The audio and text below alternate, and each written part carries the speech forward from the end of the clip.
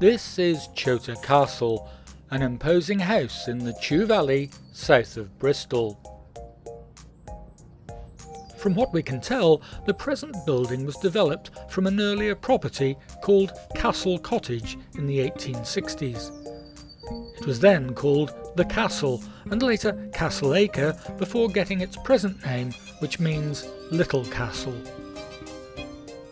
Most of the surrounding fields used to belong to the property, and even though a lot of land has been sold off over the years, the house still has impressive gardens, with a sweeping view towards Chew Valley Lake. This film is about the man who moved his family here after the Second World War. The story of Edgar Bowden's life is a remarkable one, taking us from his childhood in the bustling back streets of Eastville in Bristol to this quiet corner of North Somerset. And it involves a lot of paper bags.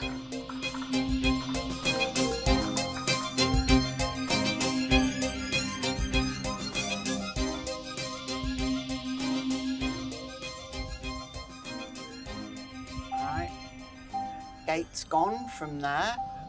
And we have a shed where the mulberry tree was. That's where the tennis court was. Yeah. No, the tennis court was over there. Oh, the portcullis is gone. Yes, that's... No, there's no passageway. Oh. Edgar's son David and daughter Patsy have come back to see how Chota Castle looks today. Gosh, this is different already. Yes. Well, there used to be a portcullis over there, or an artificial one, but that's gone. And there was those sort of gates with black nail studs in. How many years is it since you've been here, David? It must be 50 years since I last here. Not surprising there's a few changes then. No, indeed. The thing around the front door is new too. Yes. Yes. The doorbell pull is the same. Oh, the door's the same too. No. Yeah. That's the same. Yes. Because we used to keep the fire extinguisher there. Yes. Remember that? When we first had a telephone put in, the number was only 4, if you remember, David. Oh, well, I remember it as 14. And then it went 141, and then 2414, and then I don't know. Yeah. Ah, so the stairs have turned round. Well, where were they before? They were like They that. went like that. Oh yes, of course they did. They went went like that. There, didn't they? All the black wood has gone from there. There was a big bookcase there. We had a large hall stand here with hundreds of coats and quite voluminous underneath. The grandfather clock stood here.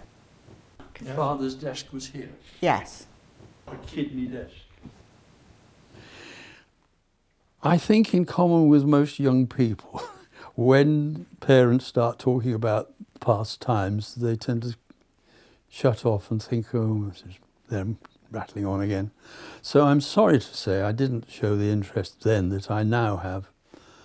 And there were many questions I would love to have asked, but didn't. Fortunately for David, a book about his father's life was published in 1948. Most of my knowledge about my father's early life, in fact all my knowledge about my father's early life, comes from the book. It was never really discussed at home.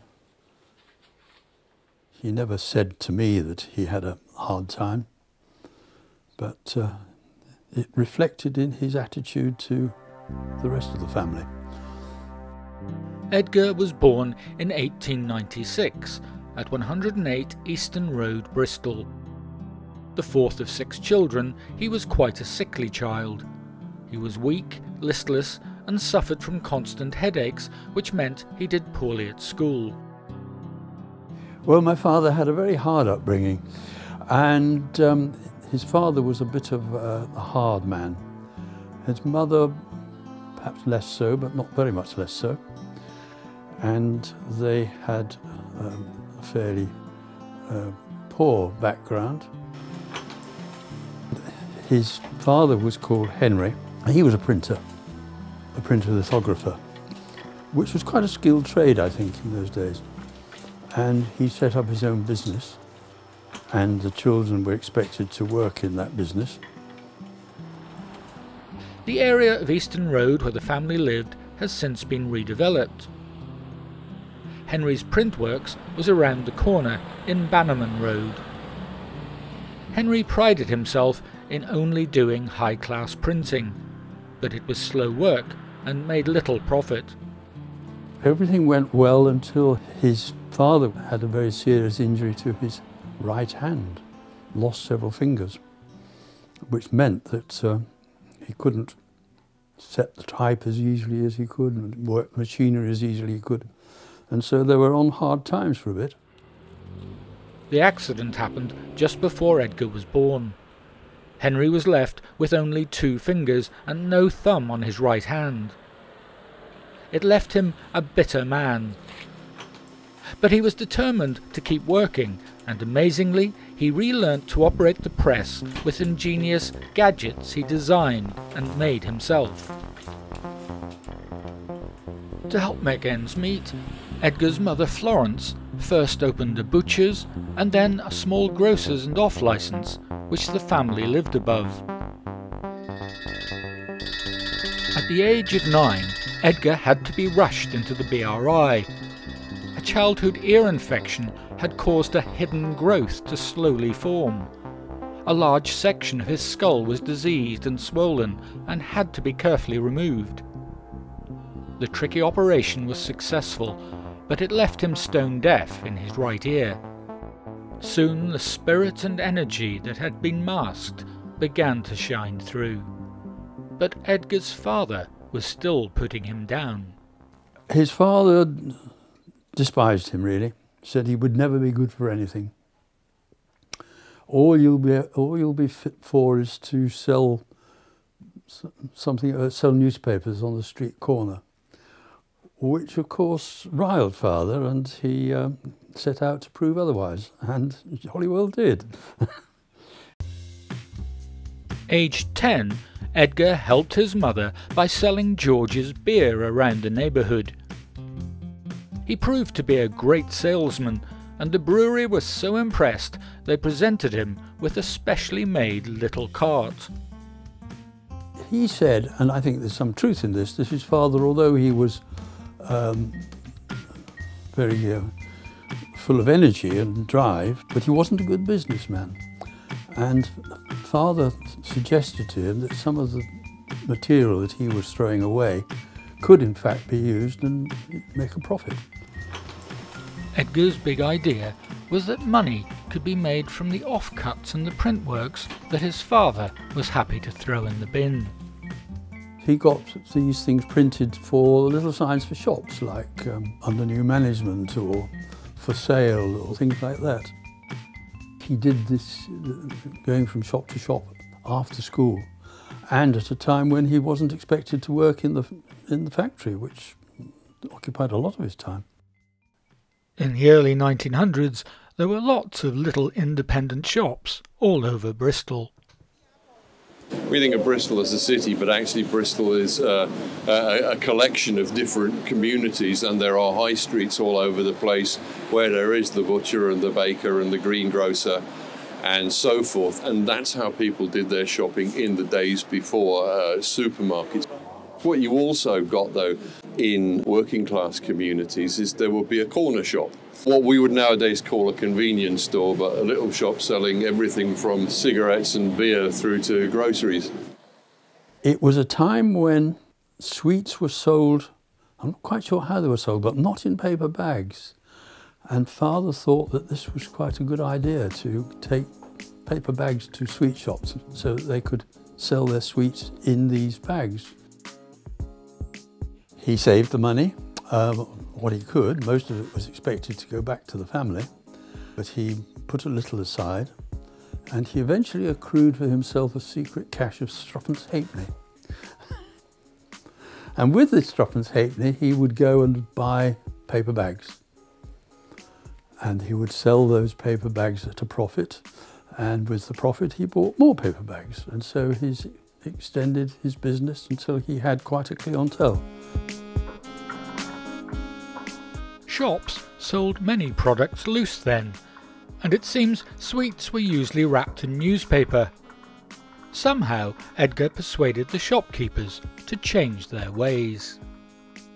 He used to walk initially, and then he bought a bike, and he would go around to all these shops selling these paper bags. This idea of selling paper bags to shops was an early sign of his business acumen, and it was driven, I think, by the fact that he wanted to prove that he was better than just selling newspapers on the street corner. Back at Chota Castle, David and Patsy are continuing their trip down memory lane. This is nice in here. I think this part of the house was one of my favourite places because we had a lovely view. It was warm. You could look down the drive, see who was coming. It was a very nice place in here. This has changed, hasn't it? There was a... Yeah, no, it was a hall stand here. There was a hall stand there. And here there was a big dresser thing. And do you remember at Christmas we used to have branches, and you could put milk bottle tops squashed on top of a lemon squeezer so they looked like bells. And there was a large radiator here, and the heat would make them tinkle. I can always remember that. In 1910, the Bowden family were about to go up in the world to a brand new house at Broom Hill in Stapleton. Grandfather became adept at a lot of things and built his own house. The story I've heard, and I'm not sure, I don't think it's in the book, but grandfather saw a building site where they were throwing away a lot of material that was surplus to use. And he said to the builder, I could build a house out of that. And the builder said, well, if you can have it. And that's how he came by it. Not only did he build the house, but he made all the fittings for the house himself, even the hinges and the window catches. All the internal workings of the house was all constructed by grandfather with his injured hand. Again, his father was to test what 13-year-old Edgar was made of. And grandfather expected father to go and help him after school and at weekends, and they worked there until the early hours of the morning and then walked all the way back 3 miles to where they lived. So it must have been exhausting work, and father was involved in the labouring of all this. Here are Edgar's parents some years later in the Broom Hill house. You can just make out Henry's damaged hand.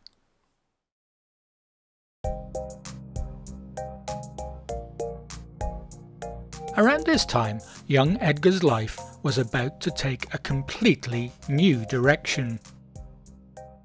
Father somehow got into meetings that took him to a Methodist church.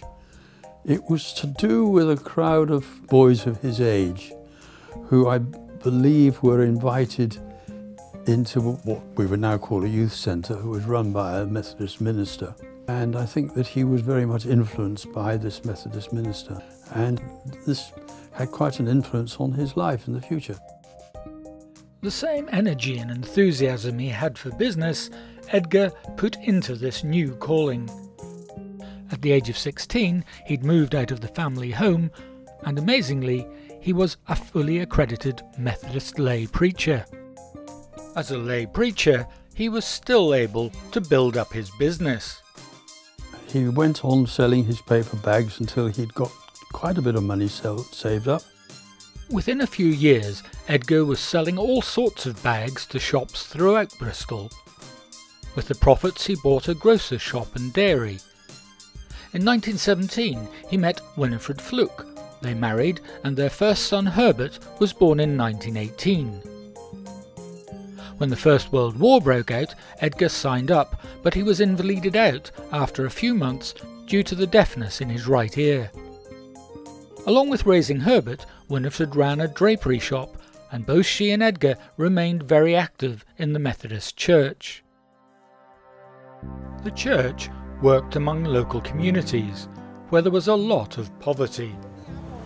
Social conditions for the poorest in Bristol are really very bad. They're no better in 1920 than they had been in 1910. Basically, you have loads and loads of people, male breadwinners, spending their wages on beer, on becoming alcoholics. And of course, in most families, it is the male who is the sole breadwinner, and the impact of this on their families is disastrous. So you have an awful lot of missions trying to get people to sign the pledge, that is, to sort of sign an undertaking that you will not partake of alcohol. After many years based in different locations around Bristol, the Methodists built a massive central hall holding 2,000 people in Old Market to be the focus of their mission. It opened in 1924 and Edgar Bowden was a founder member. He remembered his days as a boy selling beer, often to poor families, and the misery it could cause. He enthusiastically led a silver band around the city centre pubs, encouraging people to come to mass rallies at the hall. Methodism puts this emphasis on sobriety, on hard work, on common sense, on not squandering your wages gambling, for example. And it's about telling people you've got to help yourselves and we can help each other. So it's a combination of self-help and collective action. So Methodism in Bristol is a very powerful engine for social change and social reform. As well as being a lay preacher, Edgar was a steward and class leader at the Central Mission. He also started another new business. He opened a bookshop right by the main entrance, which today is a trendy cafe.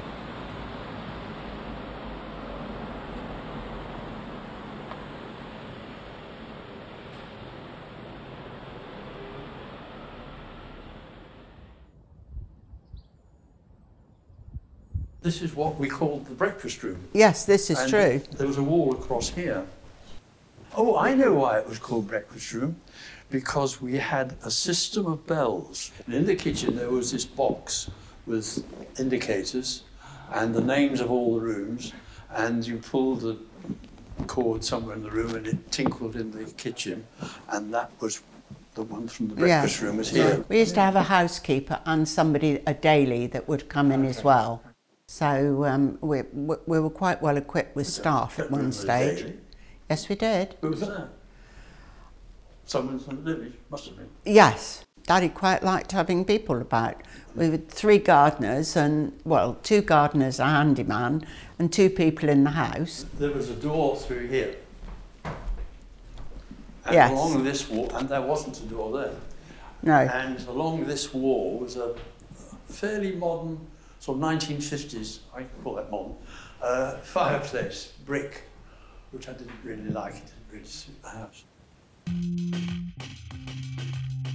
In the early 30s, the Bowden family lived in a large house in Clevedon called Oriel Lodge. David was born there in 1932. Around 1938, they moved back into Redland in Bristol to be nearer Edgar's expanding businesses. The bookshop at Central Hall was a great success, as was Edgar's original paper bag business, which had to move to bigger premises. Then he did buy this warehouse in West Street in Bristol. The whole of the upper floor was storage for paper. By this time he was selling more than paper bags. He was selling wrapping paper and rolls of newspaper and anything to do with paper, really. And my brother was working there too. In fact, for a few years before the war, he was doing all the deliveries for Father. My brother, who was 14 years older than me, was my hero. Herbert was also, in his spare time, a St John's ambulance driver. 1939, when the war broke out, he was called up and went into the army, into the RASC, and spent the whole of the war either dispatch rider or driver for the CO or driving tank transporters. But he used to come home and give me rides on his motorbike and brought home all sorts of trophies. I can remember the Blitz starting in Bristol. We used to go and sit under the stairs and wait until the all clear went. And after a few months, Father decided it was time to get out of Bristol. Things were getting a bit too hot. I believe at that time he bought Chota Castle, but it was immediately requisitioned by the local authorities and was used throughout the war as a place for housing children who were orphaned in the Blitz. The nearby village of Chew Magna was relatively untouched by the war. But for one young boy at Rookstone House, the Bristol air raids left a lasting impression. One of my earliest memories from Rookstone House was the sirens going and my mother picking up my baby brother, who was born in 1943, and taking him down to the shelter that my father had dug at the bottom of the garden. And I was left upstairs looking out of the window, and the fire bombs, the incendiaries, were dropping into the orchard below the house, between us and the river. And me being absolutely petrified. It was white. Fire bombs, incendiaries were brilliant white magnesium. It was quite frightening. In fact, I think that was why I was such a nervous child, I think. And then my mother come up and picked me up and took me down there.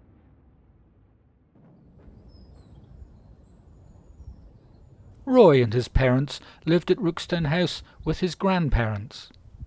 After the war, he and his brother would move to Chota Castle when Roy's father Clifford ended up working for Edgar Bowden.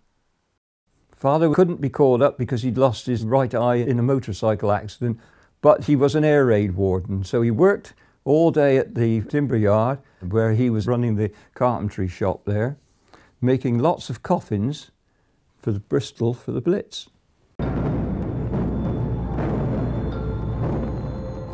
Over the winter of 1940-41, there are 6 very heavy air raids on the city, which do a great deal of destruction. The official figure is 1,299 people were killed between 1940 and 1944. We moved to a small cottage in Langford. There were air raids on Bristol very frequently, and in fact one could read a newspaper in Langford by the light of the fires from Bristol, which was some miles away. And on one occasion I remember they lit up a lot of decoy lights on the Mendips, which were just a few miles from the village, and this was quite a spectacle. There were a number of so-called starfish sites. Now, starfish was the code name for areas that were meant to mimic, were meant to resemble a burning city if bombs had been dropped on them. What it is a sort of set of bonfires and lights that are to be illuminated when there is a warning of an enemy attack. They were reasonably successful in the sense that they attracted high explosive German bombs onto farmers' fields rather than built up parts of Bristol. A few hundred yards up the road from us there was a common, and people used to come out of the city at night. How they got petrol for their cars I'm not quite sure, but they did, and they parked along the side of the road on the common. And Father would go out and invite them in.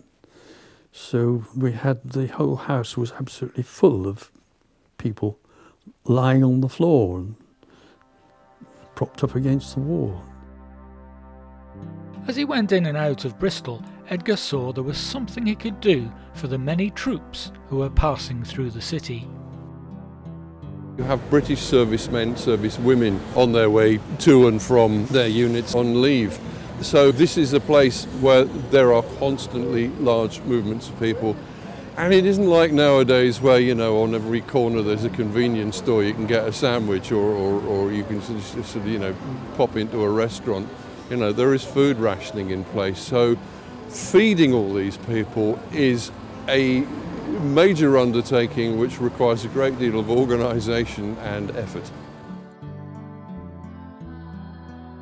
In Old Market Street, just a few hundred yards from the mission, there was a building which was bombed early in the war and was vacated.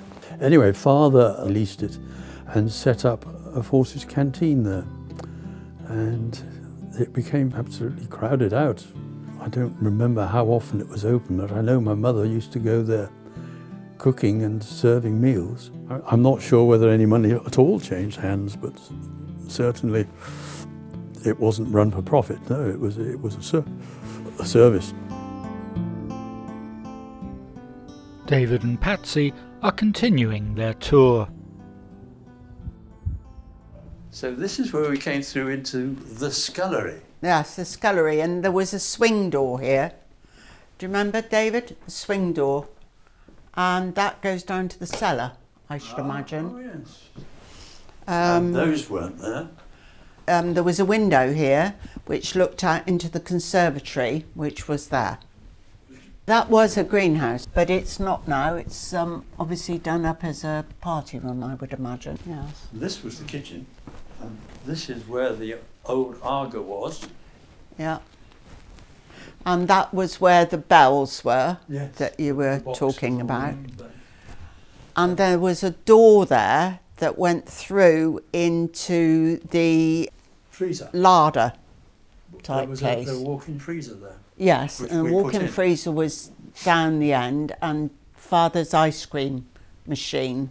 Where that radiator is, there were steps up there and doors into the conservatory. And as Patsy says, we came through here into the... Oh! It's expanded a little bit since we were here, Patsy. And because none of this was here.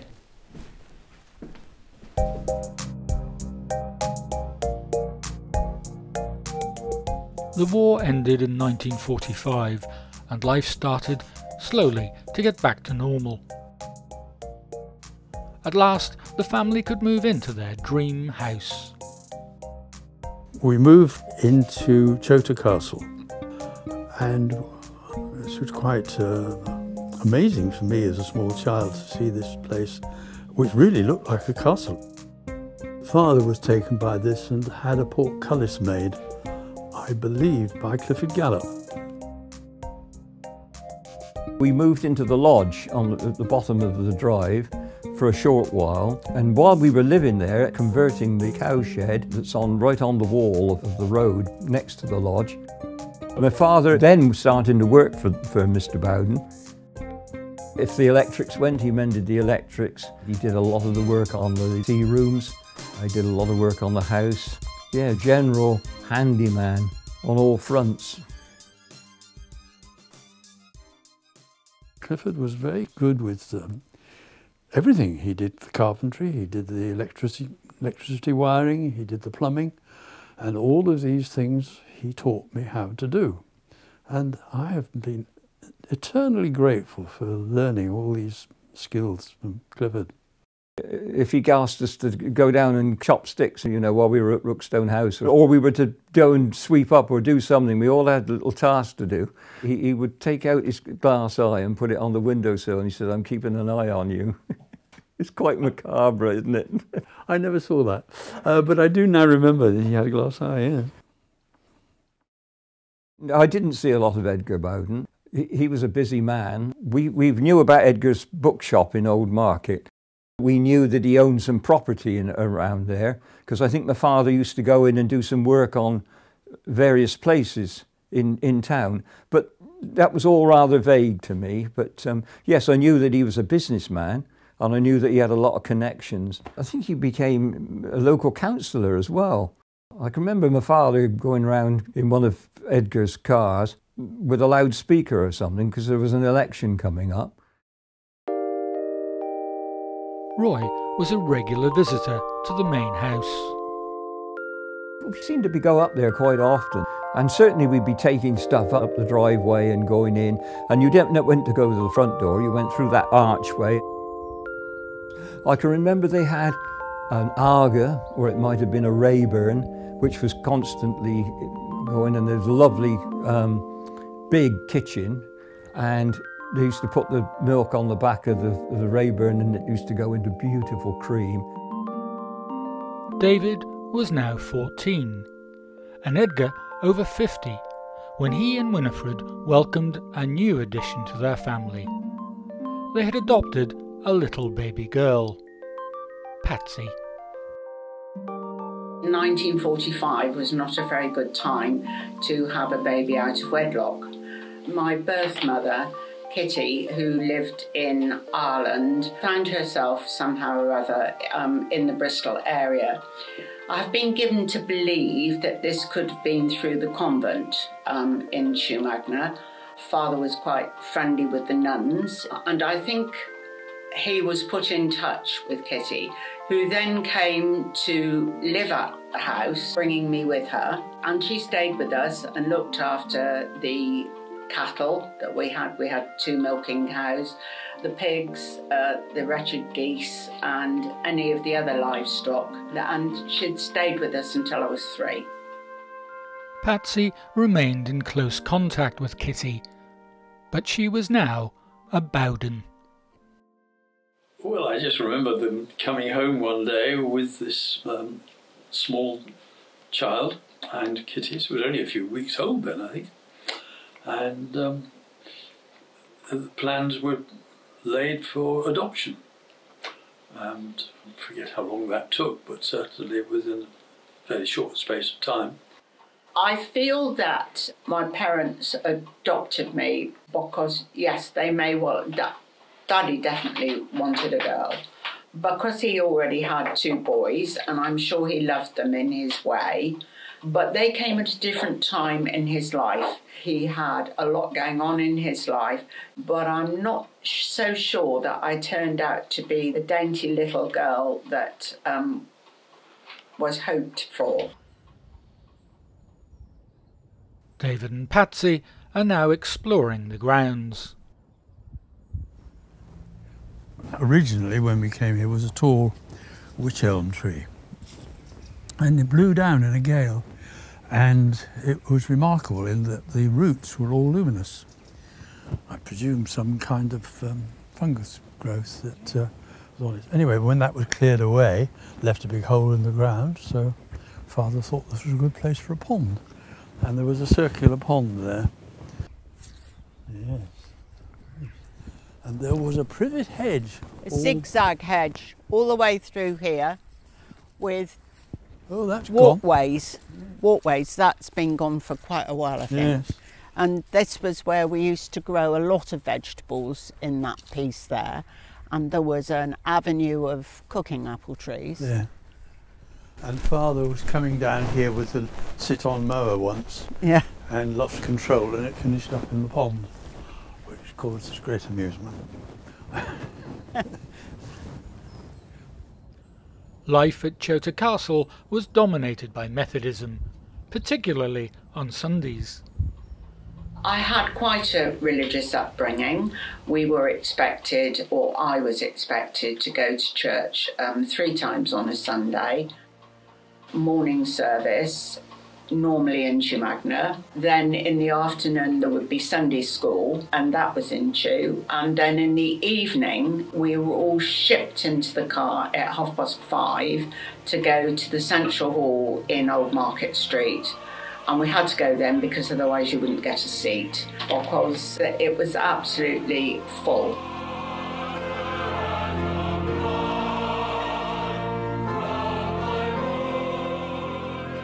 It was an impressive building. It had a an auditorium very much like a theatre.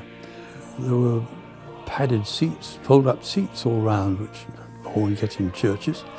And he was on the platform in front, sitting on a chair with a row of other dignitaries, and the preacher was in the middle, of course. There was an organ behind, and we all lustily sang hymns. Roy's father, Clifford, was organist at the little Methodist chapel in Chew Magna. We had to be regular churchgoers, and I would go to the 11 o'clock service on the Sunday morning, and we used to sit there on the evening service, and for me it was incredibly boring. And then, of course, but I've forgotten, we had Sunday school in the middle of that, you know, so Sunday was really hard work. And not to put too fine a point on it, I hated Sundays. Methodism was teetotal and you don't drink, and one or two of the uncles were quite heavy drinkers. And so you went to church on Sunday morning, we went to Sunday school in the afternoon. As soon as I come out of Sunday school, we'd go over for tea, and some of the uncles would be there, and the bottles of George's would be opened. We learned to live in the dichotomy of two worlds. Traditionally, Methodists never used to have alcohol, were supposedly law-abiding citizens, and all right, good, boring people. I think that's best to describe it. Having said that, I lived in a Methodist household. They were not boring people.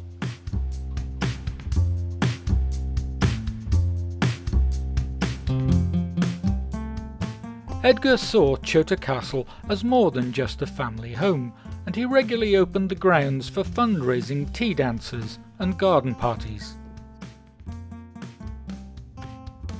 My father was always helping other people, particularly anything to do with the church.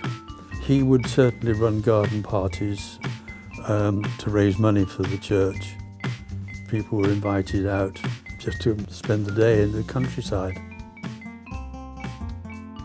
I do remember the tea parties there and the, what would you call them, gala days, things which were fundraising.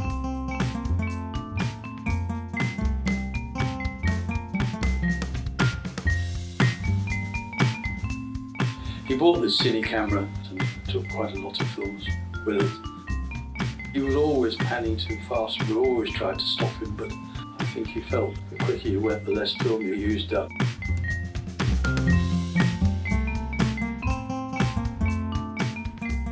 I think there were a lot more people there than would have gone to the Methodist church, was for sure. Looking back at the old film of that, I can tell that there were a lot of people that were village people. I think Chew Church would have come, and maybe the Central Hall people would have come out, you know. A whole mix of Methodists and village people.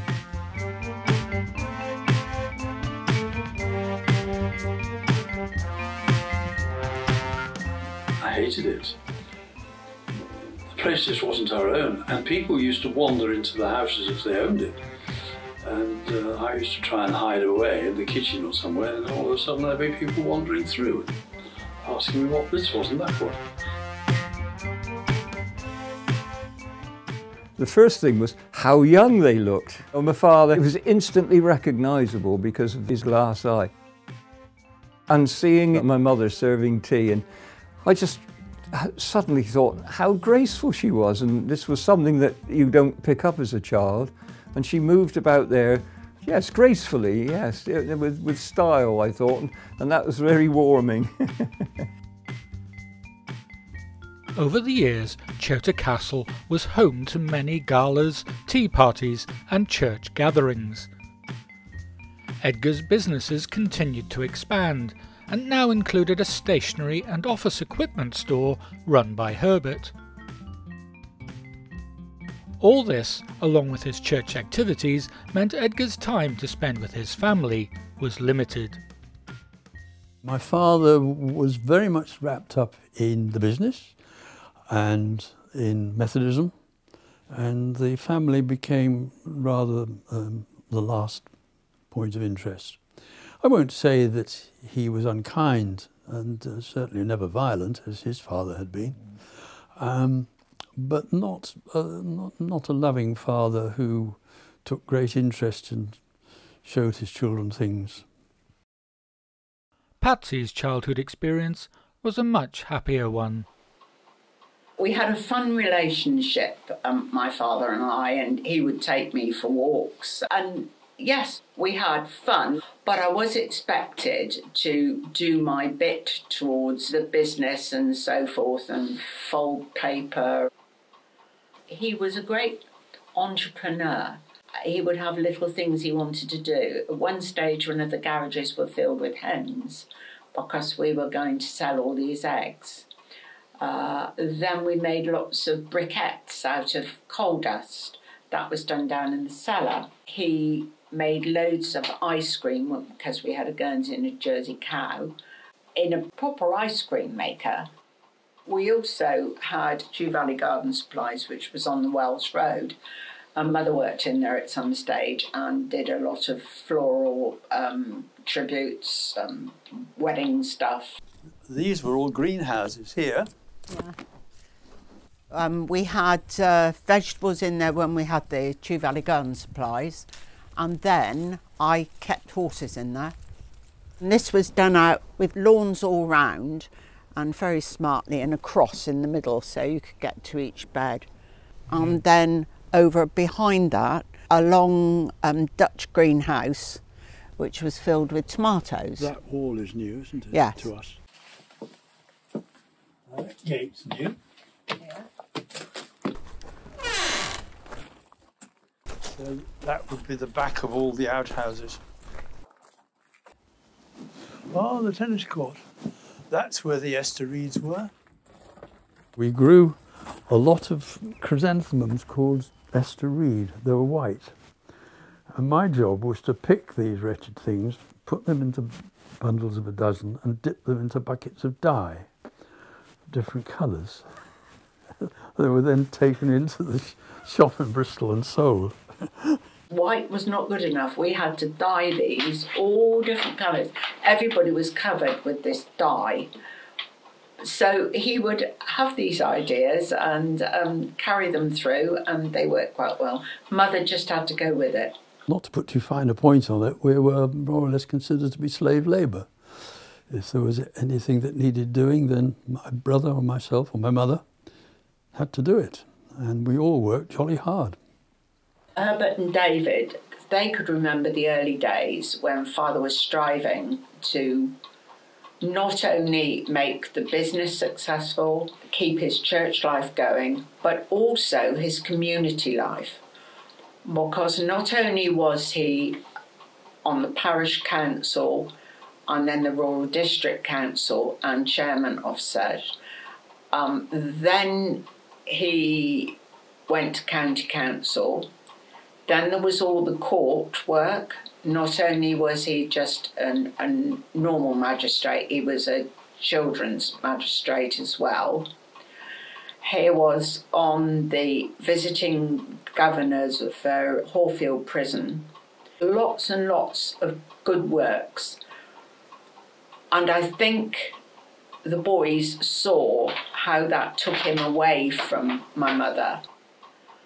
We all know in the family that if Mother was displeased, she would go to the dining room and the piano lid would go up and the music would get louder and louder and louder as she merrily played.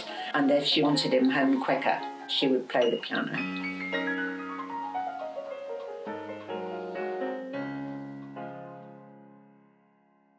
Not infrequently, he would come home and announce to my mother that he'd invited 6 people round for a meal that night. Was that all right?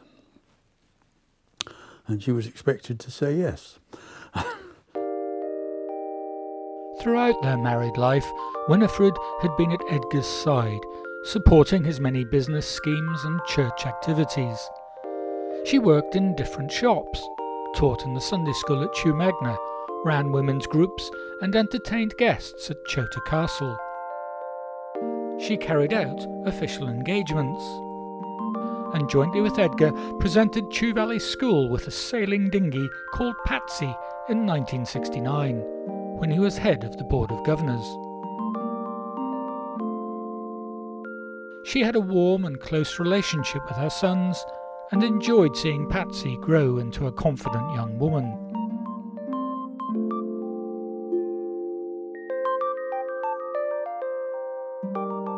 Winifred and Edgar had a long and successful partnership, but by the end of the 1960s, Edgar's health was failing. Edgar Bowden died in October 1972, aged 76, and his ashes were scattered in the gardens he loved at Chota Castle. It was the end of an era. When Daddy died, due to death duties and all the other things that crop up with people, we had to sell the businesses, although the shopping office equipment was given to my elder brother. And the house itself was put up for sale. It was obvious that my mother wasn't going to stay there, and all the furniture had to be sold, and to sit in that large dining room and watch all your stuff be sold was absolutely horrendous. Because I loved the place so much, I had spent my entire life. The boys, not so. David and Herbert had been through several different houses when Dad was moving around and during the war, but I had always lived at Chew. I would know every nook and cranny and every plant, every tree. So when it finally went, it was shocking.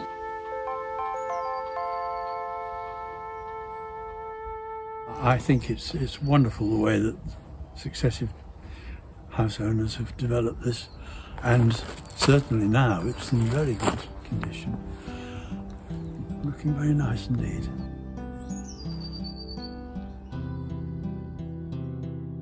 We can only wonder what young Edgar, striving to establish his paper bag business, would have made of where he ended up. He was determined that he was going to show his father that he wasn't a waste of space, to put it mildly, so that he was going to succeed financially. Then when he had some money to spend, he wanted to have the house at Chew, because it was, I'm sure he wouldn't be upset if I said this, a status symbol. So it showed he was getting on in the world. He wanted to be in the lead with local Methodism. He wanted to be on the local council. He was a JP. He was a Freemason. All these things which he felt would improve his image in the public eye. And when you think that his father told him that he would be good for nothing but selling newspapers on the corner, you can quite understand.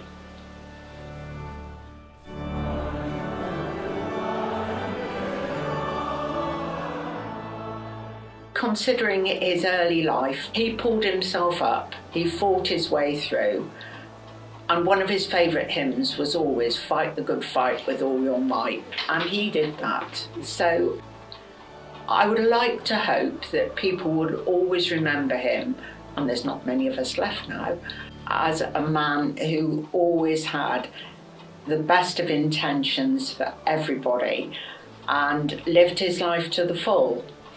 And I hope he'll be remembered for that.